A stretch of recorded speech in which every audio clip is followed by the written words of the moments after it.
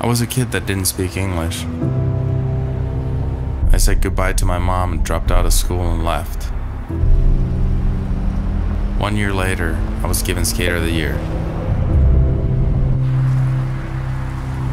My first skate trip took me to California. Sunshine, skate spots, and total freedom. I am still on that trip.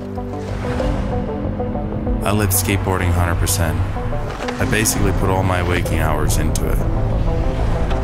Today, I'm most proud that I'm still alive.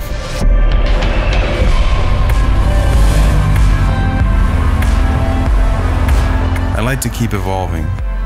Photography keeps me moving forward. Skateboarding really opened my eyes. Photography did the same trick to me.